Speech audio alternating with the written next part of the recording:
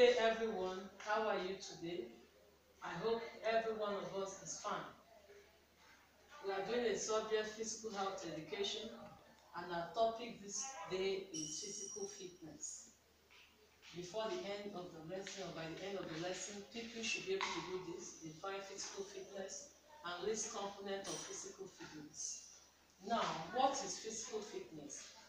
Physical fitness is the type of exercise carried out to help one to be physically strong and healthy.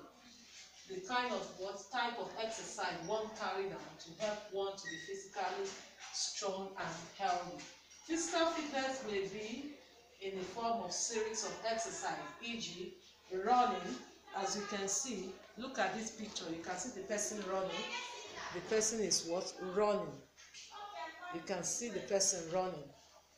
Can you see it? Running. Swimming.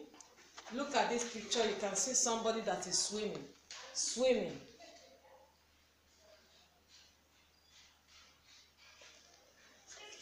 Swimming. As you can see, jumping is one of them. Look at this picture, you can see somebody that is jumping. Can you see it? Jumping, weightlifting, and so on. Now, components of physical fitness. What are the components? Number one is agility. What is agility? This is the ability to move quickly and easily with skills. To move quickly and easily with what skills? Number two of the component is power. Power is the ability to carry out a task within a shortest time. To carry out a task within a shortest time. The next one is flexibility. This is the ability to bend and rotate the joint easily. The ability to bend and rotate the joint easily. And the last one is balance.